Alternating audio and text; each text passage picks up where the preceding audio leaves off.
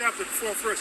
For it is impossible for those who were once enlightened and have tasted of the heavenly gift and were made partakers of the Holy Spirit. This is what you come into when you're called into this thing. Right. Okay? Yep. And have tasted the good word of the Heavenly Father and the powers of the world to come. The kingdom. If they shall fall away, to renew them again. A lot of you guys are going to get caught out there, man. You're going to take that chip, and the Most High is going to destroy you. Yeah. And by the way, there was a price on this. For us to learn this, guess who paid the price? Yahweh Shai on the cross. Right. This just didn't come easy. Right. So he hates you. Yeah. Yep.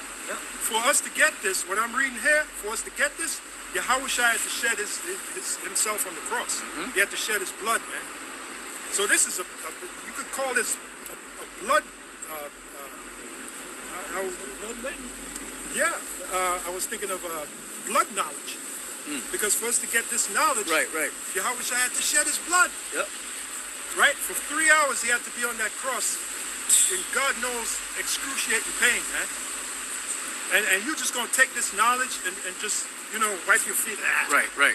You think Throw it behind you. that don't make you Yahweh Shai's friend, man. Yeah. Oh, That don't 6 make you. o'clock on the note. Yeah, come on. I'll go. Hey, so we out of here. All right, shalom to the elect. Fast. Time flies.